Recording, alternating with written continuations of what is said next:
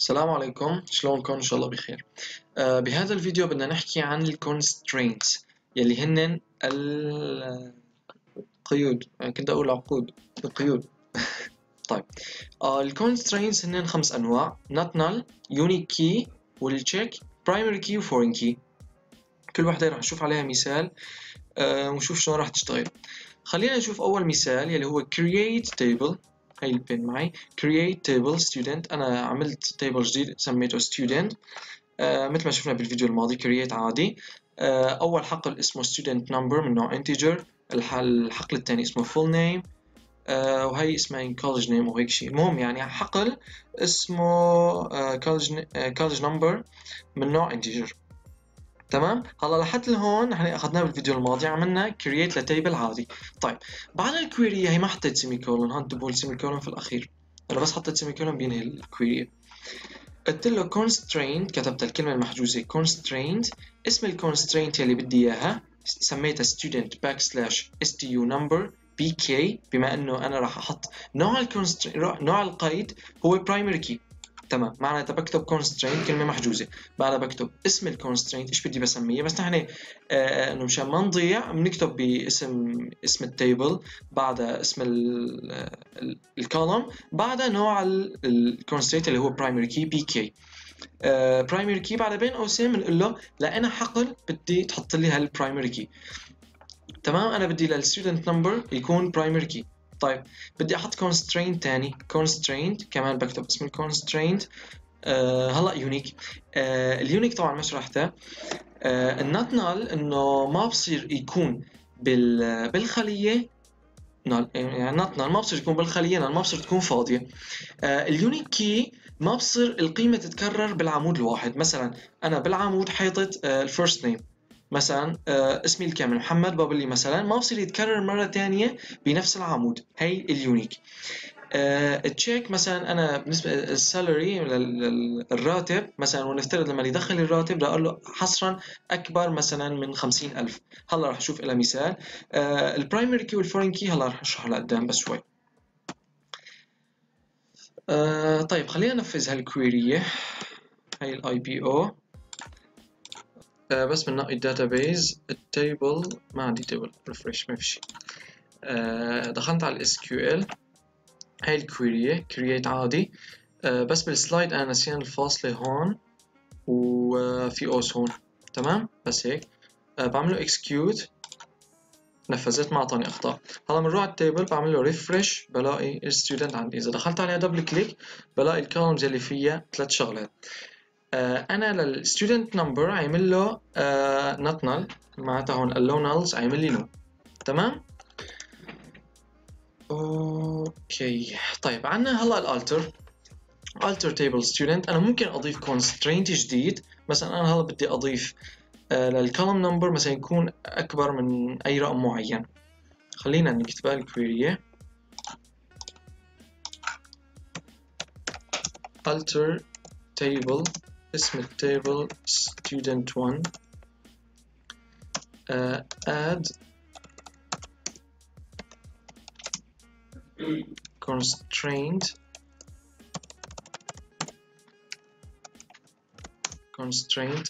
اسم الكونسترينت ايش ما كان نسميه هون، وبعدها ايش نوع الكونسترينت يلي هو من نوع check.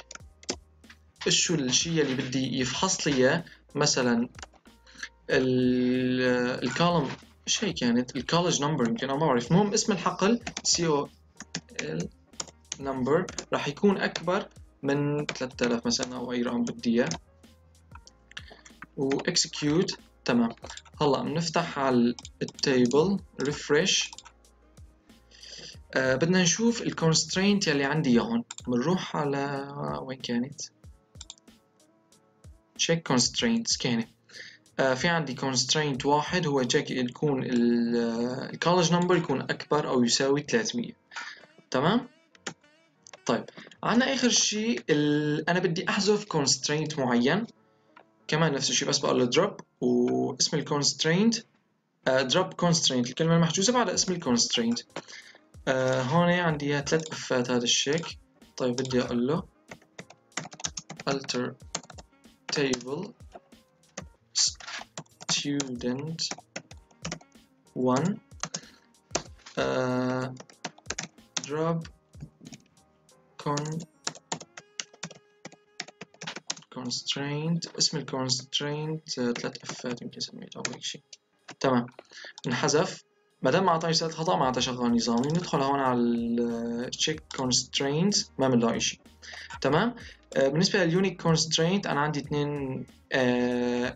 هي أنا حاطة يونيك، نوع يونيك. طيب هاي نوع الconstraint هو primary key. ليش حاطط لي اياه مع اليونيك؟ نحن نعرف في البرايمري كي انه هو من اسمه المفتاح الرئيسي. المفتاح بيميز كل سطر من اسطر الجدول. معناتها هالمفتاح ما بصير يتكرر، ما بصير يكون null، وما بصير يكون فاضي. معناتها من هذا نستنتج انه يونيك بالاضافه الى شغلات زياده له. تمام، معناتها لقيناه هون ضمن اليونيك. الاندكسز بنشوفها لقدام وقتها هلا. طيب اخر مثال عنا حكينا عن كل شيء ما عدا الفورين كي والبرايمري كي. طيب البرايمري كي شرحته هلا انه هو المفتاح اللي بيميز كل سطر من اسطر الجدول. طيب انا اذا بدي اربط جدولين مع بعض، الربط بيكون جدول بيكون فيه برايمري كي، او لا بالعكس راح اشرحها. انا عندي جدول في عندي كولوم بدي اعمله فورين كي. مثلا هون بمثالنا هلا بنشرح هذا بالتفصيل. الدبت نمبر، الديبارتمنت نمبر كانت هاي، بدي اعتبره فورين كي. طيب هالفورين كي بدي ريفرنسز يشير للدبت. وين البنسل؟ هي البن او بنسل. ريفرنسز الدبت هو اسم تيبل تاني. تمام، انا التيبل هنا عم بشتغل فيه اسمه امبلوي.